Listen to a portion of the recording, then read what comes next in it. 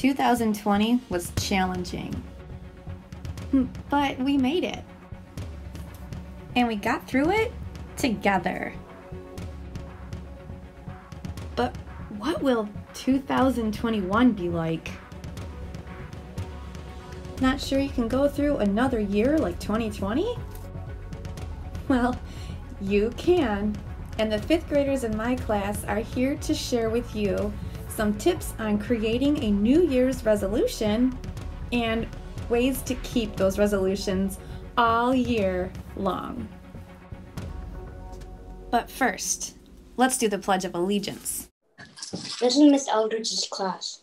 Please stand and say the Pledge of the Allegiance with us. I pledge allegiance to the flag of the United States of America, to the republic for which it stands, one nation, under God, indivisible, liberty and justice for all.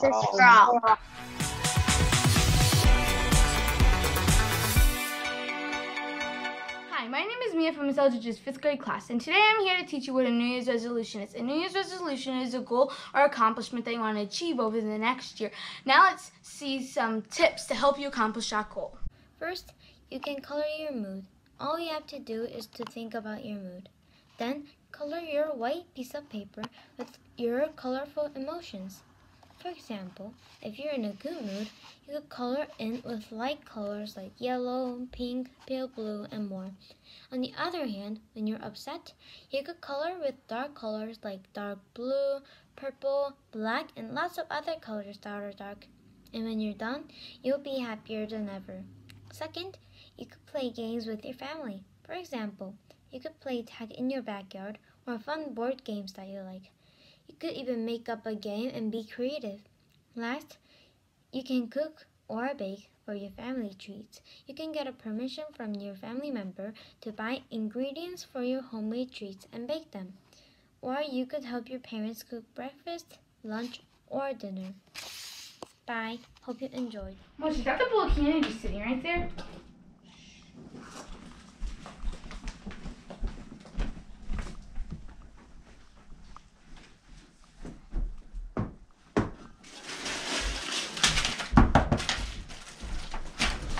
Why are you doing this candy? I'm sorry, I just wanted a piece. You wanted a piece? You took the whole bowl. That's one of my New Year's resolutions is to not eat so much candy, but I just don't think I'm going to be able to accomplish it. Well, a few tips that I have for you is first you have to believe in yourself, and then maybe have a piece of candy every other day instead of having a piece of candy every day. And then lower it to having it 2 times a week, and then keep on lowering it so it's easy for you to accomplish a New Year's resolution. Oh, thank you, Maria. I'll totally do that.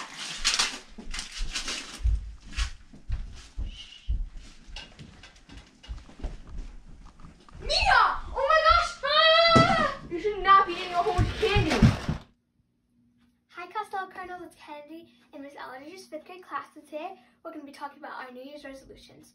For example, my New Year's resolution is to keep my room clean and organized. For example, let's say you're doing an arts and crafts project and you're finishing doing it and you just leave it there. No, that's just going to make it harder on you. And when you're done with it, clean your area up and then put it right back where it goes. It's so much easier and don't have to spend hours on cleaning it up. So that's what I'm going to try doing. Bye!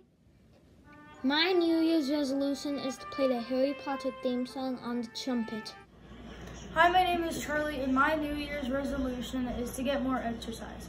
Ways that I am going to do that is to ride my bike, go on my trampoline, and walk my dog, and use exercise equipment from my house. My New Year's resolution is going to be to spend more time with my family and friends. And my New Year's resolution is to eat healthier. Happy New Year!